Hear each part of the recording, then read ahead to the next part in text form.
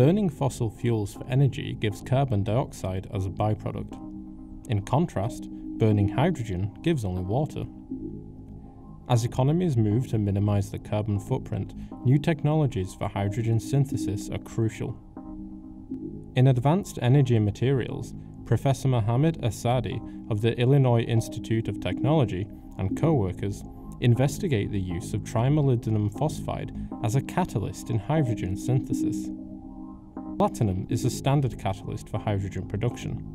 The uptake of this technology is limited by the high cost of the metal. In this context, finding new materials that can catalyze hydrogen production is crucial.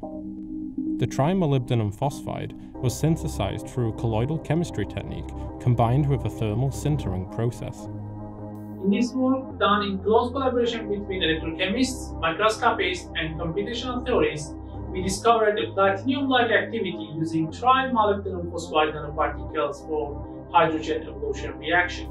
Excitingly, the catalytic activity of this new material is closest to platinum observed to date. The key finding is that the unique structure of these catalysts provides high density of active sites at the surface with outstanding intrinsic electronic properties that are crucial for every electrocatalytic reaction. To find out more about trimolybdenum phosphide nanoparticle catalysts, please visit the Advanced Energy Materials homepage.